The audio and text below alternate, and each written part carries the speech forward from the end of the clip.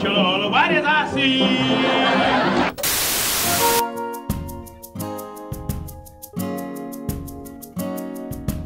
I do remember, it wasn't my first, but the thing I really remember clearly doing was Get Me a Shotgun, which we were then improvising a lot.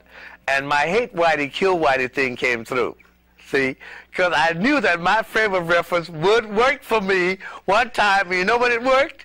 When we had a scene that was in a prison. See what I mean? As soon as we got something that I could relate to, I came up with some shit, all right? So sure enough, Lauren didn't have anything for any of these bits. He just had the outline. He had a thing he was going to call the Death Row Follies, right? He said, Bill, here, you go to the room, bring back something. John, here, go to the room, bring back something. Garrett, here, go to the room, bring back something. So I had nothing.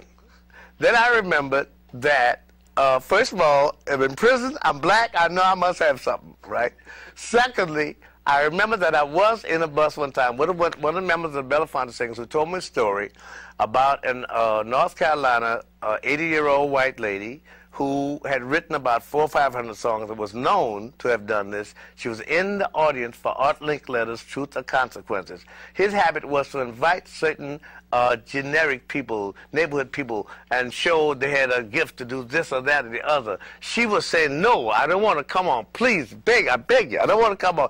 Please, and ladies and gentlemen, clap, clap, get her on. Sure enough, they made the lady come on to the thing, even when she was on. She said, Mr. I don't want to do it. And mind you, the guy in the Belafonte Singers swears that this is true.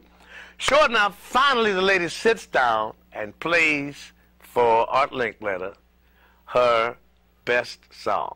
And it went, da-da-da-da-da-da, I'm going to get me a shotgun and shoot all the I see, da-da-da-da, I'm going to get me a shotgun. They blacked out the TV. This was like 1950s. They blacked out the TV, okay?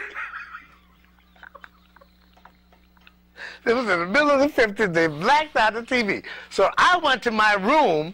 I had nothing, but I did have my hate Whitey, kill Whitey syndrome. And sure enough, out of it came, hey, Garrett, why don't you change, get me a shotgun and kill all the get me a shotgun and shoot all the Whiteys. So basically, my Death Row Folly thing, that's how that got born. I'm going to get me a shotgun and shoot all the whiteys I see, da-da-da-da. I'm going to get me a shotgun and shoot all the whiteys I see. Then I added, when I shoot all the whiteys I see, then Whitey, he won't bother me. Going to get me a shotgun and shoot all the whiteys I see. It is one of my most enduring, and I want you to know, not black people, not Latins, not Asians, white people come to me and say, thank you. Thank you, Garrett. You know. Anyway, I mean, no, I didn't do that, but they do come, and it's odd because I don't know if, I don't know if I had anybody black yet. It should have been somebody, a very appreciative white person, probably masochistic, but hey.